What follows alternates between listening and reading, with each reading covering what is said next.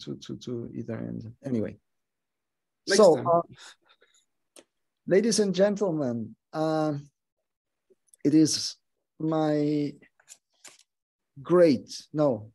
it is my pleasure.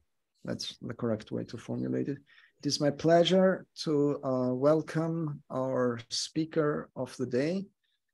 Bernhard Pfahringer does not need anything much in terms of introduction concerning his contributions and his achievements to the field of machine learning. There are standard textbooks and standard pieces of software that bespeak the quality and the impact of his contributions with very recent updates. Bernhard Pfahringer was an esteemed colleague here at OFAI in the 1980s and 1990s.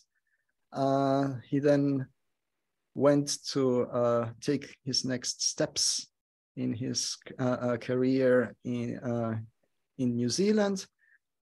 He will be talking about this in a much more competent fashion than I could. Let me just add his current positions, as far as I know, as professor and until very recently dean of the University of Waikato, and then also co-director of a recently established AI lab. And again, bespeaking the professionalism and also the scope of his contributions to not just the scientific community. He has been also putting an emphasis on the impacts of machine learning in particular, and I think it's safe to say AI in a broader sense to society. But without any further ado, I would like to ask Bernhard to take the floor, and please start with your presentation. Thank you very much, Paulo. That was a great introduction. I will just start sharing my screen. Can you allow me sharing the screen? Because right now it's disabled.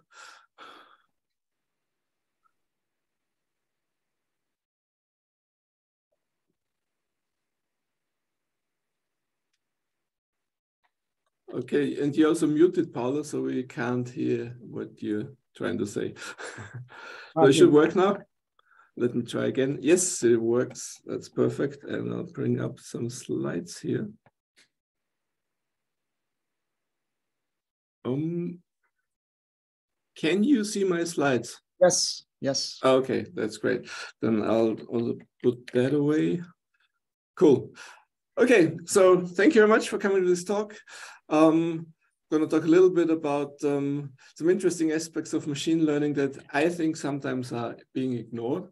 And so here's a quick overview. So I'm going to first of all do a little introduction in addition to what Paulo already said, so that those who don't know me get a better idea of myself, and also maybe those who know me but have forgotten some things might have a little reminder. Then I'm going to talk about data streams and a specific system called MOA and some general problems, also opportunities and the future.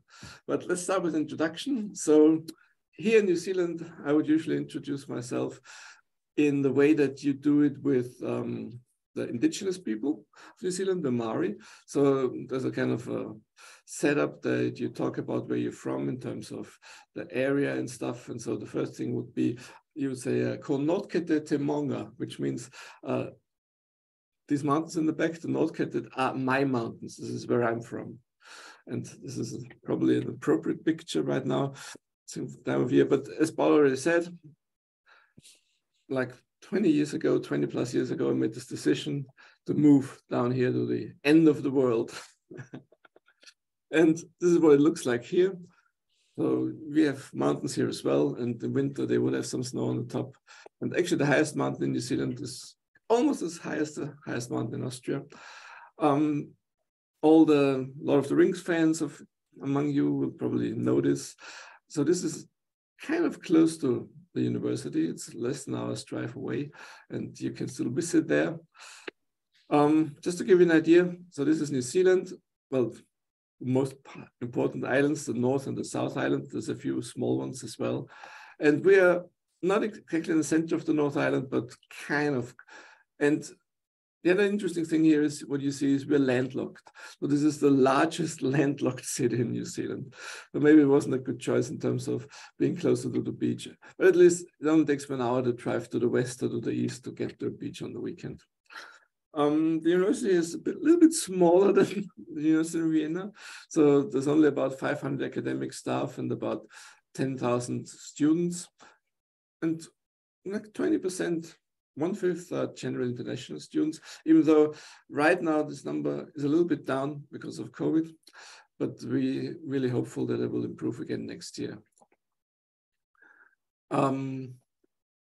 We started in 1964. I might also maybe make this here, put that away.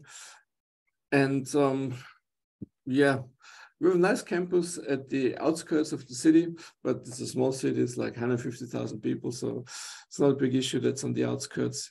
And actually, I live reasonably close by, so usually I just walk to work. It takes me about 15 minutes, just good morning exercise. Yeah, I've been here for a long time, and I've done this little word cloud, and that actually shows what you hope to see. It says machine learning, data mining, and lots of smaller stuff.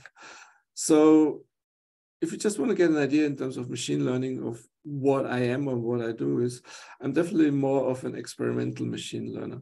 And we don't have the distinction in machine learning these days between, like if you look at physics, there's a clear distinction between theory and experimental physics. And that's fine, everyone accepts it. In machine learning, it's not that much of an accepted distinction. So sometimes you run a little bit of an issue as an experimental machine learner when people expect you to do a lot of theory as well, which we do to some degree, or we bring in some people who are strong theoreticians.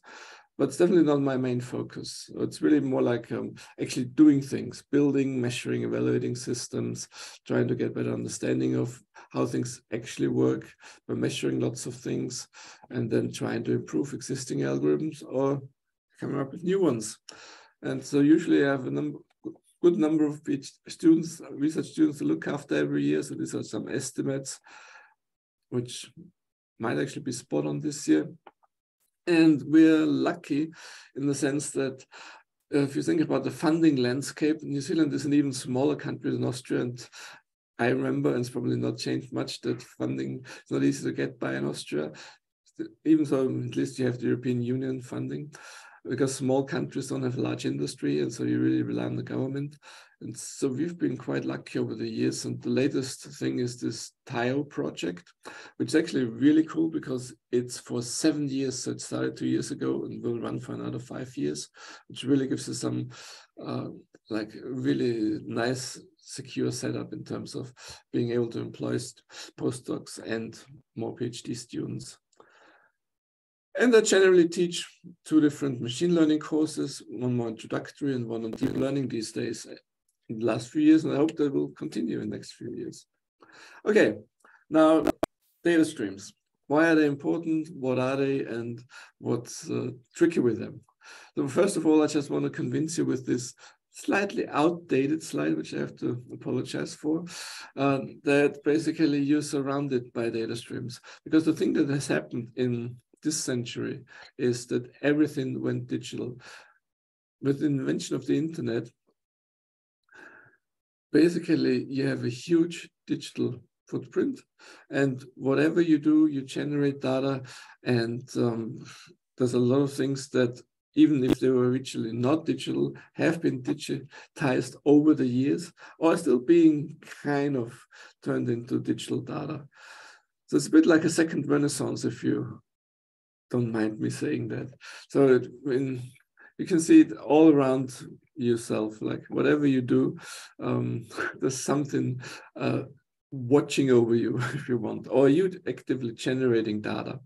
And I have a couple of more examples, because with the Internet of Things, which is a big hype and takes a lot longer than everyone thought. But the same is true for autonomous driving, for instance, but it will be there eventually. And what we do see is like we have these smart meters, and I'm not sure if that is in every household in Austria. It's definitely in every household in New Zealand, has been for a number of years now.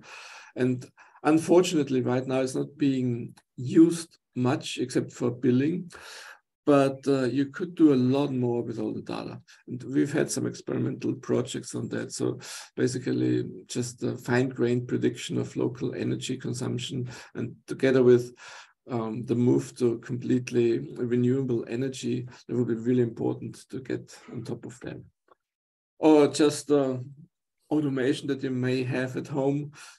I think that's something that's a bit more popular in the US than in Europe or in other parts of the world, but it is coming. Or if you look at traffic, here in Hamilton, we basically have these little parking sensors in the city, every parking spot now. And of course, the malls have that as well. And so that's, in the mall, it's quite useful because they can actually guide you to open spaces, which is really cool. Another thing that you may not have seen before or may not be aware of, which I found interesting in multiple ways, is that, I'm not sure if you ever thought about that, but if you have a reasonably modern car, you have a Bluetooth radio, and that Bluetooth can talk to other Bluetooth devices. So cities actually just put little devices onto like the traffic light poles, and then you sit there in the car waiting for the light to turn green, and meanwhile your radio talks to this little thing. And because your radio is identifiable, they know that that radio was there at that point in time. And then you go, I don't know, 500 meters, a kilometer to the next traffic light, and then the next traffic light talks to your radio. And so then they know that your car has been there at this point in time. So you can actually follow cars or view how they kind of drive through the city that way. Of course, at that level, it's still anonymous because it's just a ID, a unique ID. But if you can kind of connect that ID to the actual car, which may be possible if there maybe is a camera and some license plate reader or something like that, you can actually really do good surveillance. But right now, at least in Hamilton, this is not being used for surveillance, really being used to study how cars typically go through the city and then optimizing traffic around that. All kinds of industrial things, I'll skip over that. That's more like New Zealand. I'm actually not sure how clearly you can see there's a color around this cow. So dairy industry, agriculture in general is really important in New Zealand. New Zealand generates about an amount of food that could feed about 40 million people, but we only have 4.5. So you can see that's a huge export factor. Now, these colors on those cows are amazing because, first of all, they're really useful sensors. So they have step counters in there, so you know how much your cow is active. They actually have a GPS in there, GPS receiver, so that you know exactly where the cow is. Then they measure things like the temperature of the cow, so that you know whether there's some issues with health, or more important, with the cows, dairy cows. You want to know if they're in heat or not, so whether it's time for artificial insemination, which is kind of fun in New Zealand, because when I came here, lots of local people knew about AI in a different way, because for them, AI was short for artificial insemination, what every farmer does here. But these colors actually go further. So they're also Wi-Fi equipped. And then the farmer can actually, quote, talk to the cow. Well, it's actually not the farmer, it's usually a program. There's a little vibrating thing in there. And also, and you may not agree with that, a little electric shocking device. So basically the cows are trained to kind of pick up on the vibration and then don't go further in the direction they're just moving. And this way you don't even have to have a fence. You basically do virtual geofencing. And when the cow goes too close to the border, then the thing starts vibrating, telling the cow, well, turn around, don't go there. So this is being developed right now. This is not something that is really on-the-shelf product, but there's some skepticism around it in terms of the price, because there's a lot of cows and these things are not cheap. So the question is it worth it? But we'll see. Okay, so now you should believe me that there's a lot of data streams around. And what's the problem with them? Well, the problem with them is that things always change. Nothing stays the same. Maybe the laws of physics, but that is maybe just an exception in a way. But this is the problem with machine learning, that in machine learning, we usually assume that everything stays the same. So in a slightly more technical way, we usually assume that our data is i.i.d, or independently sampled and identically sampled, and comes from the same distribution. So we have some data, which is a sample of the distribution. We train our classifier with that, and then we apply it to make predictions on new data, with the assumption that this newer test data comes from the same distribution and is also sampled the same way. That simplifies a lot of things, and that has led to really good successes, but it's just problematic in the sense that it's not really true. And if you actually look at data, you'll find immediately that there's a lot of things that you're aware of why that is not true. Like there's, of course, trends or seasonality, things appear or disappear over time because there's always some developments, and there can be gradual and catastrophic change. Sorry, that's a word that I always struggle with. Now, if you ignore that, sometimes things go bad, and then machine learning gets some really bad press, and AI in general. So I have this kind of interesting example. Unfortunately, I apologize for the quality of this picture. It's the best one I was able to find. Now, there's a little bit of a story behind this. So what you see here is a billboard that is used to name and shame people who basically commit little traffic offenses. And that's all some city in China. What they have is they have pedestrian crossings and cameras that pick up on faces. And then when you cross the street, when your light is red, basically they take a picture of you, they identify your face, they send you a little fine in the mail, but the mail is WeChat or something like that. But they also then put that up on a big billboard so that everyone knows you're the baddie. Now, unfortunately, they got that wrong because apparently this woman here is the CEO of a very large company in China. And what happened was, and that's really hard to see here because of the quality of this image, she's the CEO and her face was used for advertisements on the bus. And so her face is on the bus, like here maybe. And the bus was crossing here. And so, of course, the bus had green light, but for the camera that picks up on the pedestrians, that looked like a person crossing here while they had red light. And so completely going wrong. And that was actually happening like 4 years ago already.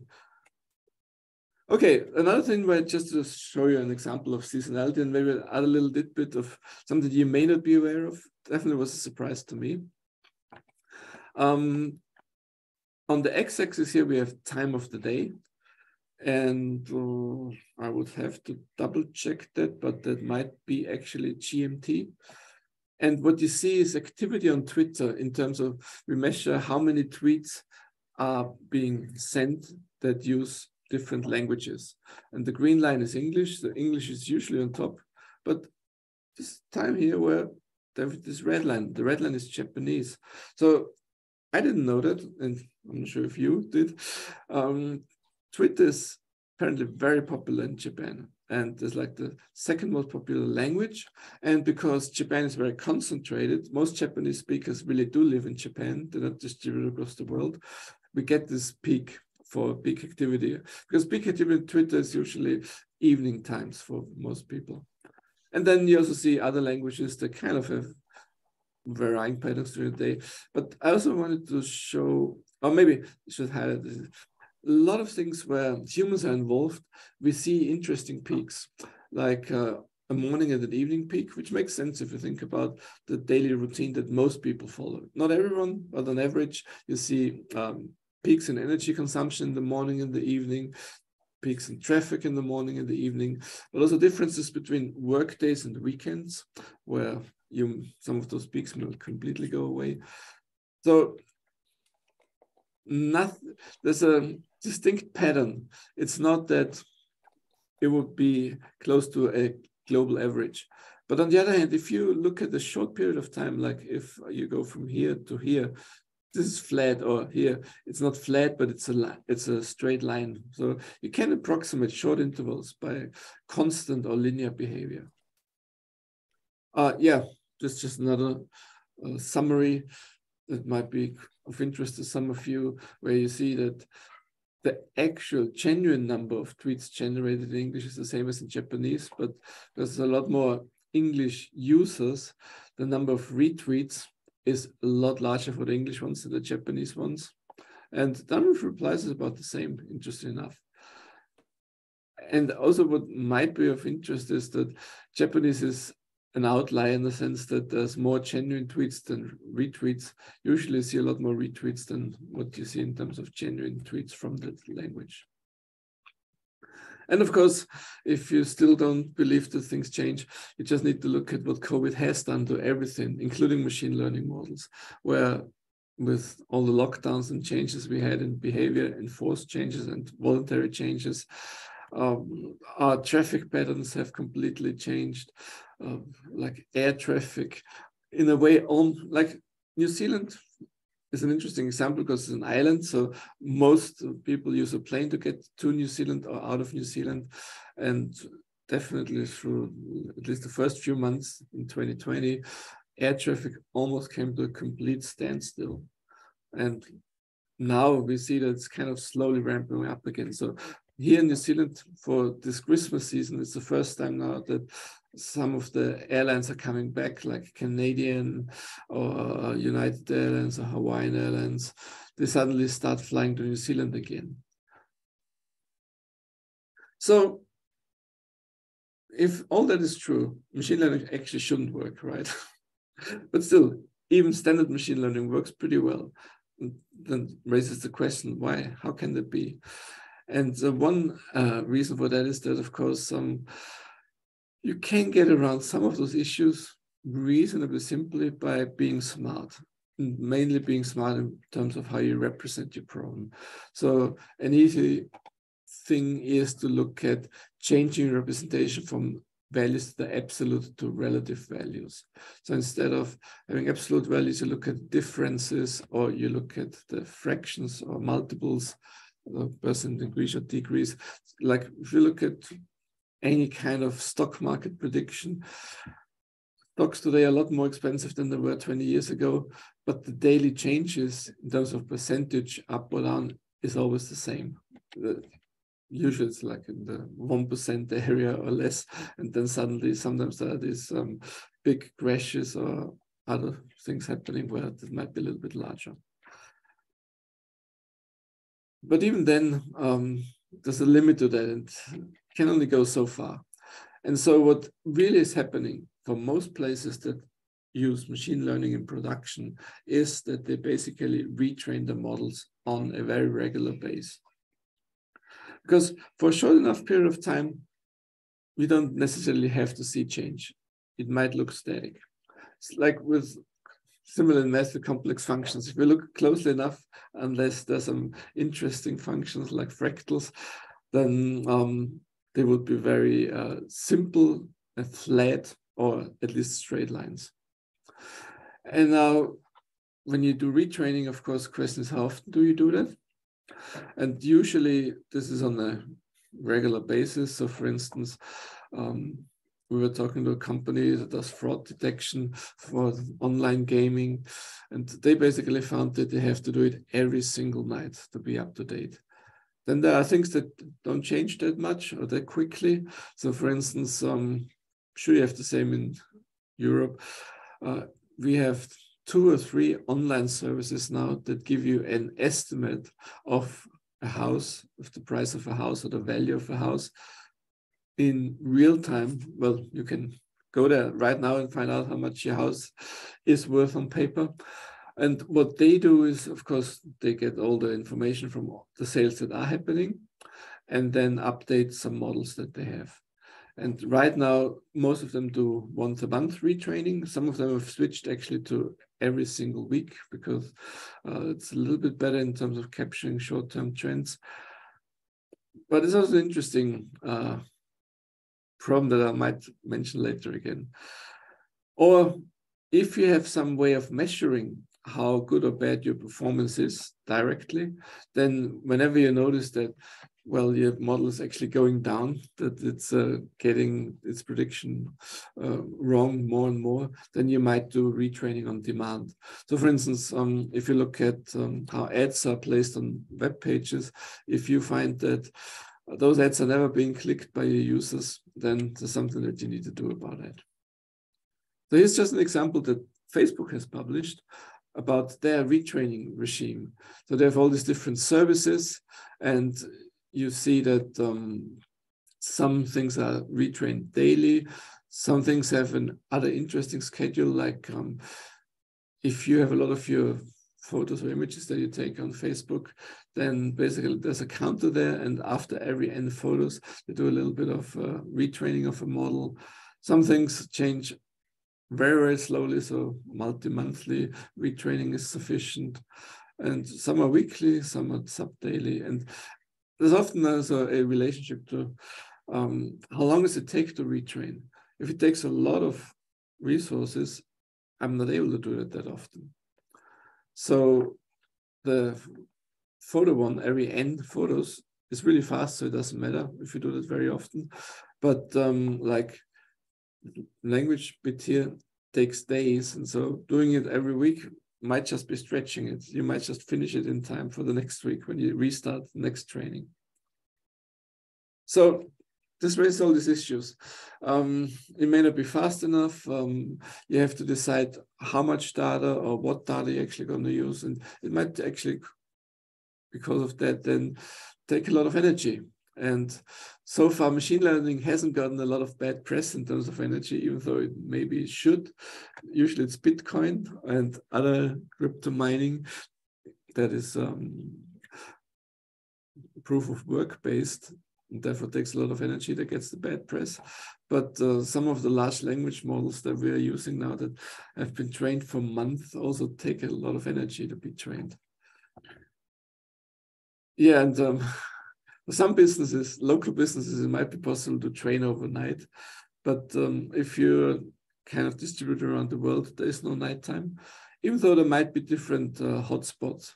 So even Facebook basically say that some of the stuff can be done easily overnight when it's night in those places where Facebook is not available or not popular, like in the Chinese time zones, for instance. Okay, so something that has been around for a while and that caught my attention, and then some other colleagues here and students and stuff, is a subfield of machine learning that's called stream mining, that actually tries to address these problems in a more direct way by really accepting that's a fact and trying to directly address it. And so stream mining, in my opinion, can be viewed as an intersection of a lot of different incremental approaches in machine learning, but also lots of ideas from time series research and some interesting ideas from databases as well. So now what we're going to do is we're going to look at a very extreme setup where we assume that we have these data streams that are coming in, and it can be readings from a sensor, or there can be tweets that we randomly sample, or anything. But there's an example coming in at a point in time, and then we have a little bit of time to do something with that, and the next example is coming in, and we have to switch to that, and so on and so forth. So we want to have algorithms that are fully incremental, and therefore also can only use limited amount of memory and time for every single example. But also we want them to be anytime algorithms in the sense that we can also predict for data that comes in at any time. It's not that we want to have a distinct training phase. We train a model and maybe do a lot of optimization and try to make it as good as possible. And then we deploy the model. We want to have something which is a model that at the same time can be updated, but also always being used for predictions as well. And we accept the fact that things change, so we want to be able to adapt to those changes. And the last bit is kind of where a lot of the current research focuses, which is the fact that the actual feedback, the training labels, in a lot of the research that we currently perform, we're a bit naive and assume that we get instantaneous feedback, which is only true in a very limited number of environments. But generally, there's either a delay, at least a delay, or we may not be able to get feedback on all the examples anyway for various reasons. So one consequence of all these 5 challenges is that basically everything will be an approximation, but often there are algorithms that actually can give you bounds on how good or bad your approximation is. Another indication of a field that's getting reasonably mature is that there are textbooks. I've only put 2 there. I know there's more now. This is basically the one that I think more or less started in terms of textbooks. It's getting a little bit outdated now. It's more than 10 years old. João Gama from the University of Porto in Portugal has written that. It was very good to start with. And then you may recognize a name here. 4 years ago, we published this book here because when teaching stream mining to students, we were using this book originally, but then it really got a little bit outdated. So we thought, oh, well, let's do our own. And that's getting outdated now as well. So we might have to do a 2nd edition maybe soon. But as I said, there's some other books out there. I haven't put them there because, to be honest, I haven't had time to read any of those. So I'm not sure if they're any good or not. So I was reluctant to put them there. But you do your own research. Another indication is the software available? And this actually shows you that it's mainly still research work, because everything here is research software.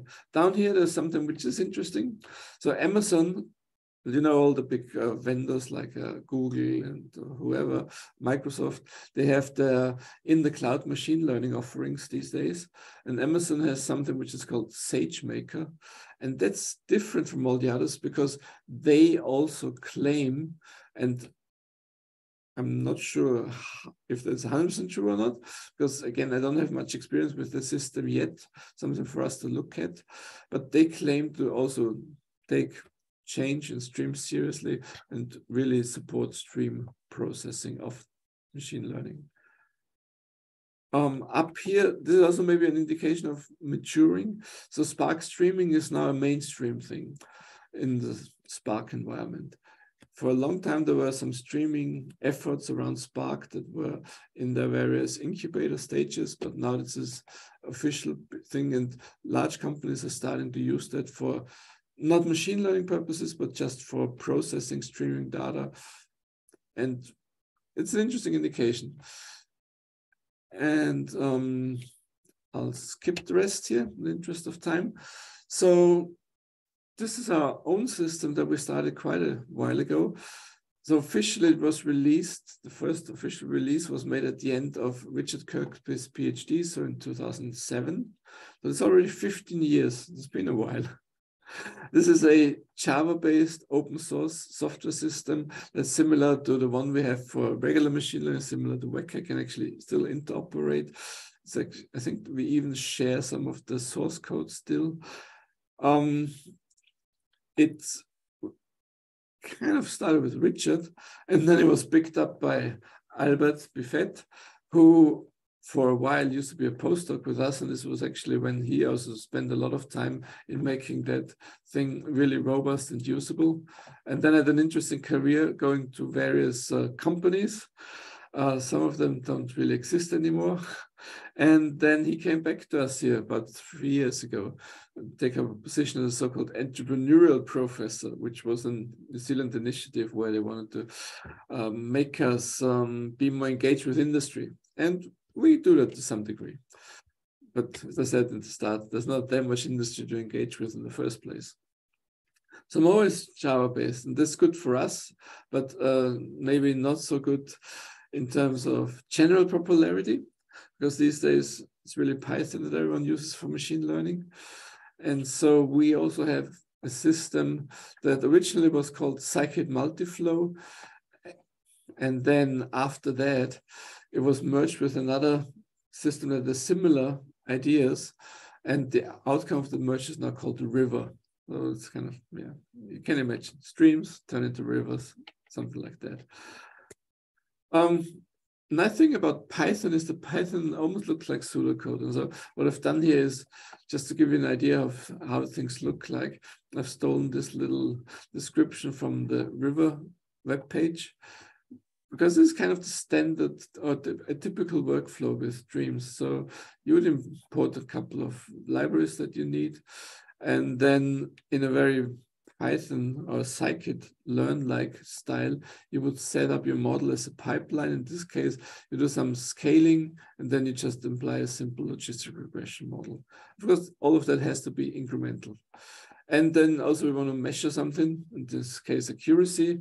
And then here, well, here's a for loop, which across this data set, which looks like variable simple data set, but basically in Python, there could be a generator that just gives you a pair of X and Y, your example and the actual label, infinitely often in theory. And so you just look at one example at a time. And first you predict for this example. And assuming that you also know, so this is a setup for like writing papers. It's not the real world, because in the real world, you wouldn't know the Y at this point, because if you wouldn't know the Y, there was no point in predicting it. But in this setup here, we predict and we compare it to the actual ground truth and update our metric estimates. And after that, we use that example to actually improve our model by learn on one example here. And here, if we assume that we stopped it at some stage, then at the end, we can look up what was the final accuracy. So here, the total would be close to 90%, which is not that bad, but probably can be improved. Now, the thing about full and immediate feedback, knowing about what we wanted to predict immediately afterwards, is, of course, not very realistic. But whenever you are working on data streams that are really automatically generated and you just want to predict what's happening next there, like electricity consumption I was mentioning before with the smart meters, or something where we've done a little bit of work on is, you may have seen rain radar images, and you may actually use them yourself. But these days, lots of web pages, I think in every Western country, you can find a web page that gives you the current rain radar image and maybe a little bit of a history of the last few hours or maybe even the last day. And you can take those images and input them to learning programs to predict what would the rain radar image look like an hour down the track, so that you get a prediction of what will the rain look like an hour in an hour's time. That might help you make decisions like, I don't know, I'll reschedule my outdoor meeting or something like that. So what it means is, if I collect those images, put them into my prediction machine, and get a prediction for what the image should look like an hour into the future, if I then wait for an hour, I get the next image. So I can compare my prediction with the ground truth. So here the delay would be exactly 1 hour. Or when I try to predict the half-hourly electricity consumption, after half an hour, I know what the real consumption was. And so this delay is also interesting because it kind of tells you how fast you have to be with your prediction for them to make sense. Because if it takes too long, then there's no point. You might just measure the new actual value. Now, sometimes you may have problems that are just too long and too unclear, and where you might get around the problem by changing what you actually predict. So instead of, for a bank, predicting whether someone will default on their mortgage or not, which can take a long time because mortgages can run for a long time, it might be a lot easier to actually make short-term predictions, like will they default within the next 6 months? And then you have a fixed delay now. So I can predict it, and after 6 months, I get feedback. I can see how many of my predictions I got wrong and how many I got right, and then maybe update my models accordingly. Or, and that's a very kind of thing happening right now with IoT and all these sensor developments, maybe we can add new and different sensors to make things more feasible. So for instance, with a battery, say a car battery, like for electric vehicles or something like that, but even for regular cars, they have a lifetime, and you might want to be able to know how long that battery will last. You have an average for a lot of batteries, and how that was achieved, well, we don't know. But if we can actually equip our batteries with sensors and get regular readings, and if you look at, for instance, Tesla cars, they basically do a lot of regular readings, and they all go back to the factory. So Tesla has a huge database with a lot of information about how their cars are being used in practice, and that includes the state of the battery, the kind of charging cycles, the health and whatever. And then you can see how much like fast charging degrades batteries faster and stuff like that. So this is, of course, outside what you as a machine learner can do, but talking to a company, you can convince them that it might be a good idea to add a cheap sensor to make things a lot simpler. Whenever you need human feedback, it looks very different. It's a little bit of a harder bit of the story. Because, for instance, if you look at sentiment prediction for tweets on Twitter, at the end of the day, you probably need a human to actually judge what the sentiment was of a tweet. And so this is going to be expensive and slow. You will never get explicit labeling of all the millions of tweets that are being generated every minute. So again, maybe the sensor idea can be reused. So if you would call indications in the tweet, like emoticons or the retweet count, as a like virtual sensor, if you want, then you can take advantage of that. Or generally, what we need to do is we need to look at some form of active learning, where basically you have a budget, you're being told you can label, I don't know, 1,000 tweets every day. Now you better be careful in selecting a very useful subset of all the tweets, that you get the right 1,000 to label that give you good information for everything. Okay, now I just want to look very quickly, just checking the time. Okay, maybe I speed up a little bit. In terms of how do we make things incremental? Well, it turns out that a lot of machine learning algorithms are kind of incremental already, or can be run in incremental ways anyway. So the simplest example that you may remember is naive Bayes, where basically you just have counts for attribute value pairs and for how they relate to the class, different class values. So you basically just have big tables with counts. Of course, for prediction, you turn them into probabilities, and generally with the batch learning, we set up the tables with computer probabilities, and then when we do predict, we have some very quick, like table access and a little bit of multiplication. Doing that incremental is very easy. You basically just only update the counts while you go, and every time you need a prediction, you do this transformation to probabilities on the fly with the current counts. It's very straightforward.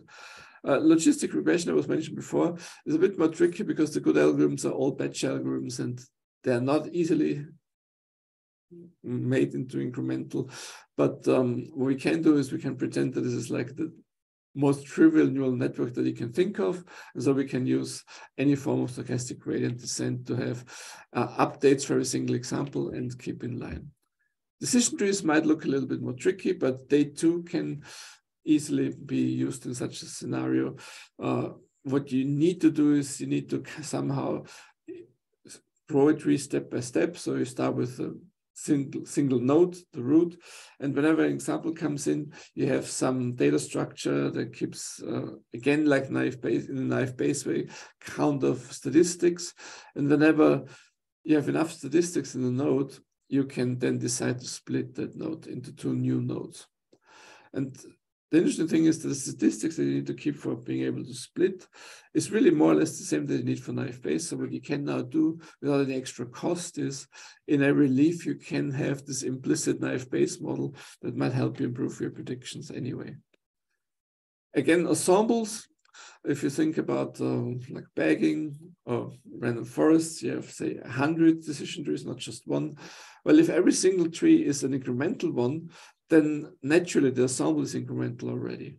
You might have to do a little kind of stuff around it, like with bagging. There's this idea that you resample with replacement, but turns out that you can actually emulate that quite easily with a Poisson distribution.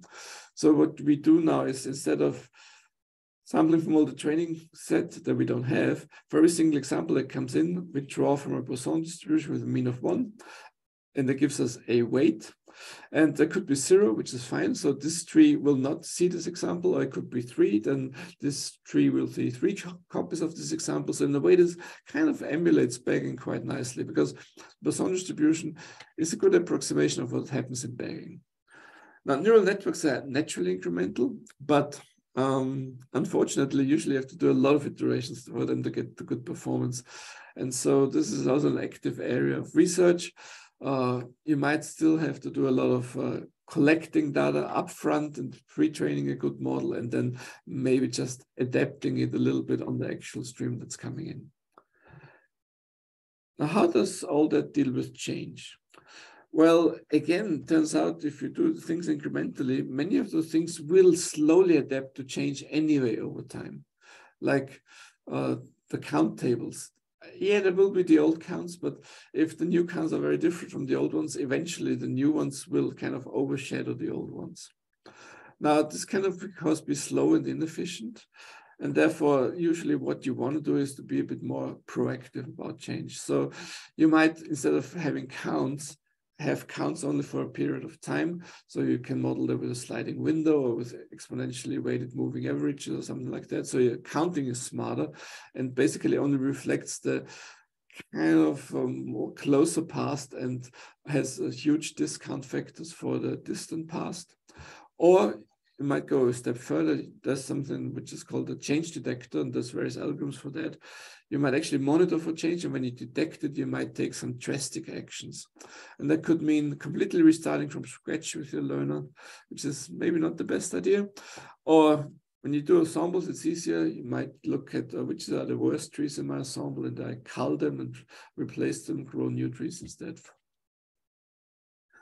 And to be a little bit more sophisticated, some of those change detectors have 2 levels of signaling. So they can give you a warning, which kind of means it looks like there might be change, but we're not sure yet. And then, okay, change really has happened. There's a strong statistical support for that to be true.